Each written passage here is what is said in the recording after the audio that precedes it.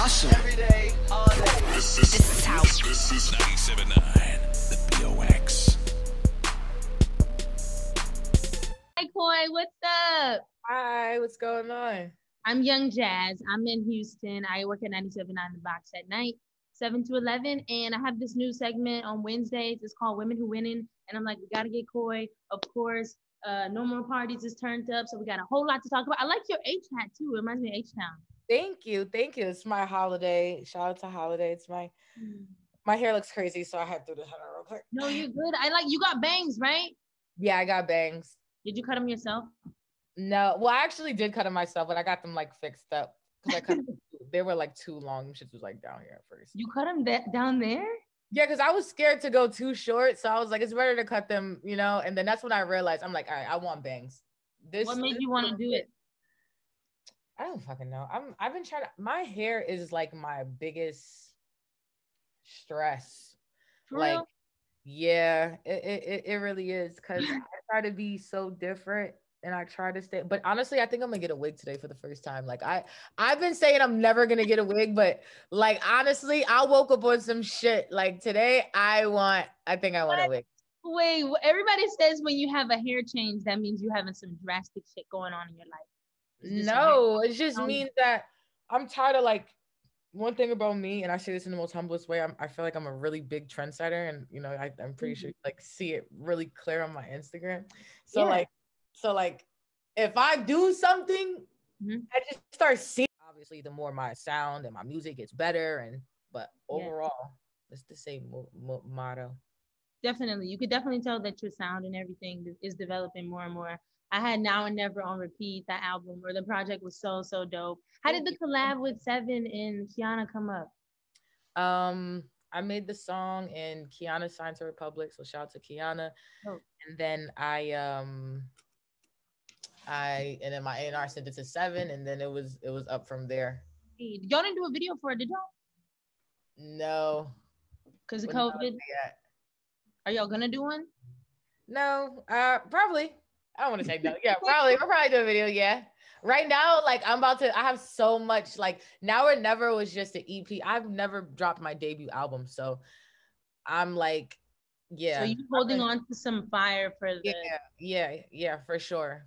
All the songs that I did drop is just to, you know, remind people that I am an artist at the end of the day. I don't want to get mistaken as anything else, you know? Of course. So like with a debut album for you, like what's the biggest, like, you know, like, of course it's like a big introduction, it's the official thing. So what's like, you know, what is it gonna look like for you? Is it gonna be like, debut album's gonna be big? Like I've been on every festival from Rolling Loud, Lollapalooza, Day in Vegas. I mean, any festival you name it, I've been on, and it's just straight off EPs. I've been touring off EPs and mixtapes, so it's gonna feel good to actually give a body of work, and it's gonna like have like I'll be able to tell my story. I'm dropping a documentary, and people are gonna be able to actually get to know me as a person. So yeah. That's live. Is the documentary already done? No, not yet. But it's in the making right now? It's in the making right now, and the shit is gonna be so fire. It's gonna tell you about everything. So we have a lot to learn. I actually learned something about you the other day. Of course, like I don't know how. Maybe there was the story or something that just came out. I don't know, but I did not know that Benzino was your dad. And so I was like, I mean, for me, I was already a fan of your music and everything. So I was just like, okay, that's cool, extra fact. But I was like, I have to ask her, like, I wonder for you, is it something that like you're not really trying to like have, you know, is it like a separate, you want it to be separate, you care if people know, or is it like it doesn't matter? I mean, at the end of the day, he's my dad. So yeah, that's what it is. You feel me? I just feel like I just don't want to be labeled as nothing but Coi Leray. Coi, you know? Like I want to be myself. And you know, a lot of people don't know me. And when I tell my story, they're gonna understand like it's shit ain't from no silver spoon, if that makes sense. Like that's all I really care about is making sure people know me, who I am as a person. That's why this documentary is gonna be important, because I'm gonna be able to tell my story and really let people in on my personal life, something I've never done before. Can I ask you where the documentary is gonna be at? Like where are we gonna be able to watch it? YouTube? Oh yeah. Don't know yet? Yeah, shit's gonna be so viral. I I want don't to know. see it right now. Can you have a release of it first? Can we watch it early? Yeah, as soon as I get it, I'll make sure you get a preview. I'm having them Bet, there. bet, bet. But no, speaking of, like, so did your dad, like, did he help you actually get into music, or was it you all on your own? It was me all on my own. He inspired me, of course, growing Hmm. up in the music industry and just not really growing up in the music industry, but being around it, I would say, or just having that influence because my dad did music. And my older brother, Ray Ray Chavo, he did music. He's still doing music now. And yeah. And then like Brittany, Ja Rule's daughter, Ja Rule, like just growing up in that era, I guess. But I don't Oh, know. dope. What Did really he ever? inspired me to do music was A Boogie. I was living on my own. I moved out when I was like 16. I was on my own, had my own crib, and A Boogie had dropped Don't Trust Bitches, that whole project. It was like artists.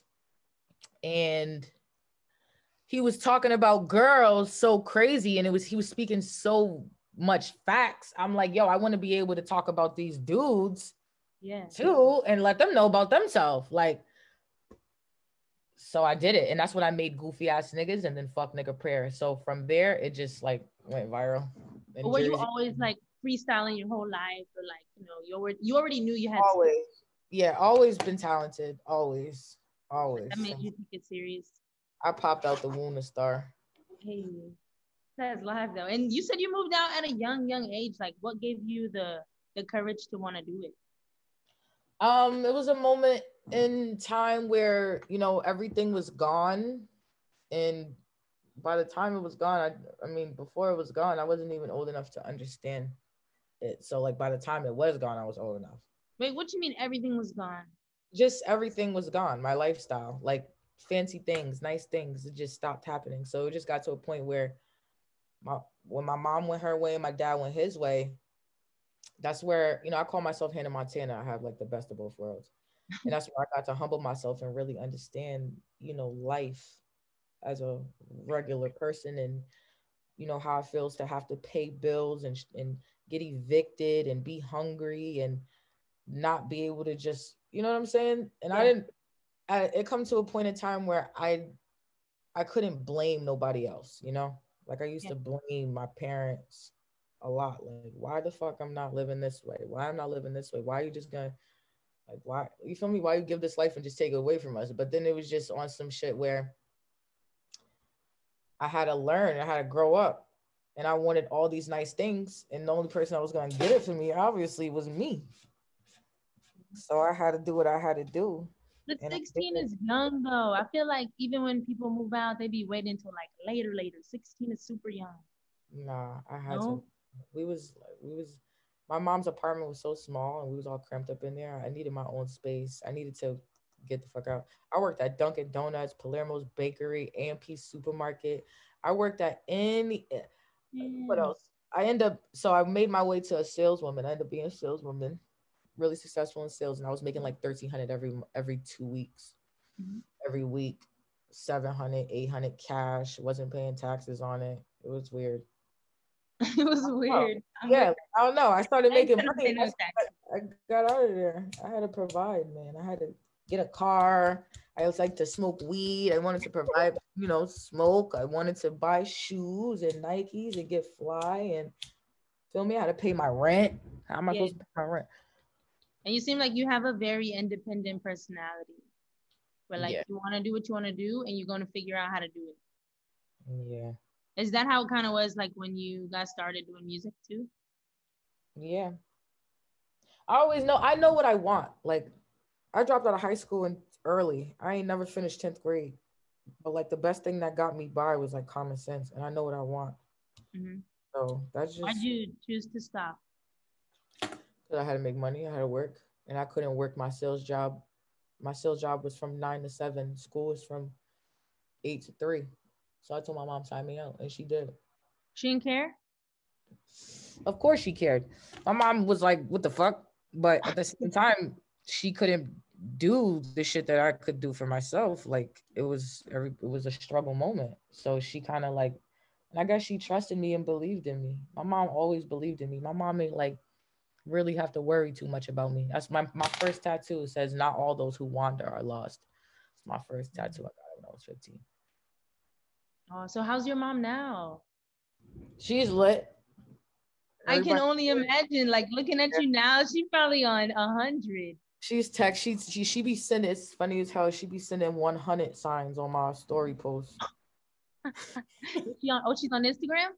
Yeah, she's on Instagram. She sends me 100 signs all day. Oh, she's live. That's live. And you have, how many brothers do you have? I have 5 brothers. Five brothers.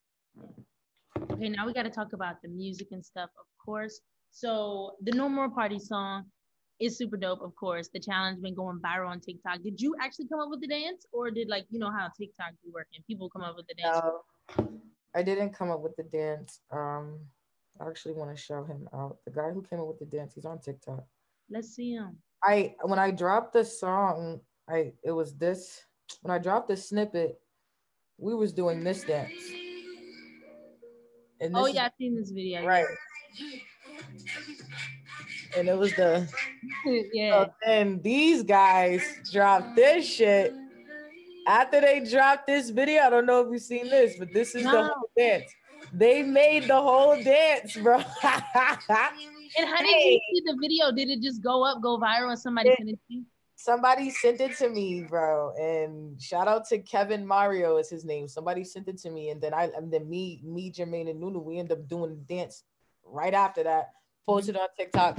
Everybody started doing the dance. It just started blowing up. I hit that guy up like, yo, bro, you don't understand, yo, bro. I thank you so much. Like, I can't wait to meet him. That's amazing. Nah, TikTok really be going up and all these challenges and stuff. I see you be doing the challenges and everything too, but TikTok is live. At first, I was like, damn, like I don't want to get on no new app. Like, oh, this is too much. But now I'm finally TikTok gang. It took me a minute. Yeah, me too. It's you gotta like get used to it. It's just like I gotta figure out how to like edit it and stuff. Like the whole editing part is a little. That's what it was too. It was a lot for me. But when you make something on there, it comes out pretty dope. That's the good thing about TikTok. So what's the rest of the year looking like for you? Got any big plans for 2021? Oh yeah, we about to drop this Dirk remix next week, and then we're gonna drop the video to No More Parties, and then we got this Nav record and this Tiger record that's gonna go fucking ape, and I have all these other singles for myself. That's like, it's my year. And this isn't even what's gonna be on the debut album. Oh yeah, this debut. Oh, this debut. It's possible. These could be on the debut album, but I have so much hot shit right now, like hundreds of songs in the vault, or like 100. Hundreds. I got so much hot shit. Like you don't understand. It's so much coming this year. We need it. I'm ready. Do you have a date for the album? I have no date. But why? It's too soon. It's not too soon. This is the perfect time. Everybody's doing the challenge. You're on fire right now. You at least gotta. Well, you're coming out with the remix. Okay, I feel it. We about to do the remix. Drop the video. You feel me? Got some surprise guests in the video. It's about to be lit. What? Oh, do you have any shows planned for this year? I don't know, like little ones. Little ones here and there. It's like little bookings and stuff, but nothing crazy. I think we're going Rolling Loud Portugal never got canceled, so hopefully, I look forward to that. Is it in October? I think so.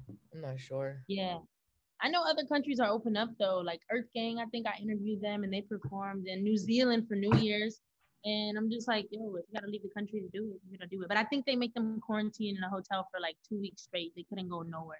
Would you do that if you had the opportunity to, like, you know, if you can still go to I'll quarantine. I heard you gotta like go there, quarantine, and then perform, but I'll do that. Hey, that's like a vacation. Yeah, for sure.